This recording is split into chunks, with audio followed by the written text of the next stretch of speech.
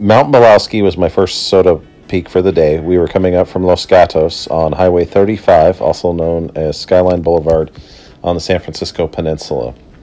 As you drive by the highway, the app will tell you that the peak is just to your left, but there's no parking there. There is a private road, but nowhere to get in and hike up to it. If you continue on Skyline Boulevard about a half mile to the northwest, you'll come to the Castle Rock Trailhead, where there's a small parking lot both on your right and your left.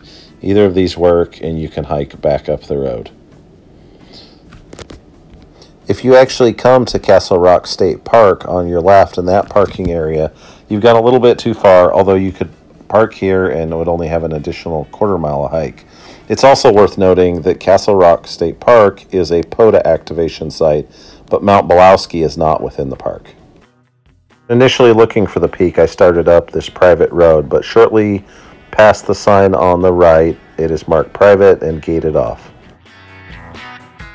We were there on a Saturday morning and found plenty of parking right down the road about a half mile from the private road. Hiking half the distance back up towards the peak, you'll find this day use area that you can hike up the road to, and if you go to the right away from the peak, you'll actually come to an area that's within the activation zone, although just barely, and allow you to activate.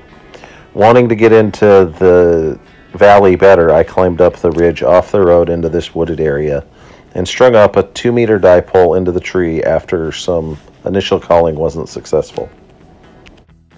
The 2-meter calling station was pretty busy, so I tried to avoid it. There was a San Francisco Radio Club activity going on. Later I found out it was a parks activation and wish I'd have spent more time on that channel. Overall I worked 146.58, primarily in a little bit of 70 centimeter.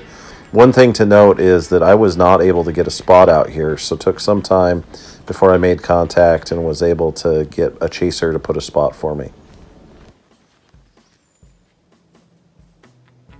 From here I hiked up the trail, and just a little ways off the road you can climb up the ridge.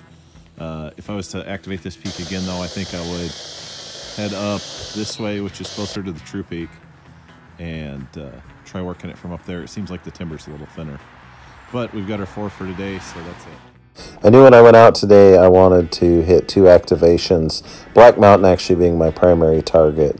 It's about a 21-minute drive up the road to Montebello Open Space Preserve, where there's ample parking. We missed the lot and had to go slightly past it, where we found a space for 3 cars to park on the left and begin our hike up the mountain. Electric bikes?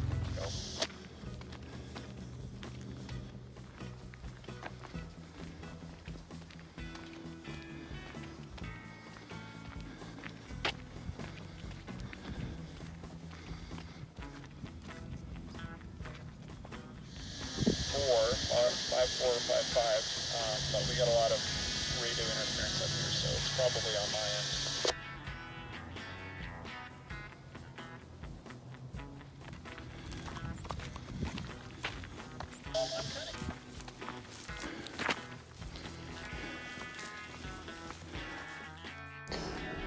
Black Mountain's another mountain with a pretty good sized activation zone, and I was anxious to make contact with the summit to summit I had made on Mount Bielawski, so began calling as soon as I got into the area and quickly talked to KF6 ZEO. CQ SOTA, CAN 6, DFM calling CQ for... What the hell is this? I learned where Black Mountain's reputation for RFI came from when the weather station came over the top of me on 58. In 40, 59, and 39. I found Black Mountain to actually be a pretty great activation. There is some RFI, but it's the least when you first get into the activation zone. So work this area on your way up to the peak, and then enjoy the views when you get to the top and you have to deal with the RFI a little bit. Overall, the hike is a almost 5-mile round trip through beautiful California countryside and quite enjoyable. I was able to make all my contacts, including a summit to summit, in order to activate the peak. So want to say special thanks to everyone who chased me on both mountains and helped me get a double header, folks making spots for me, and definitely the summit to summits were a lot of fun. One last word of advice on this mountain is that if you're a little girthier than you should be like I am, use the upper parking lot. The lower one is a bit of a tight squeeze.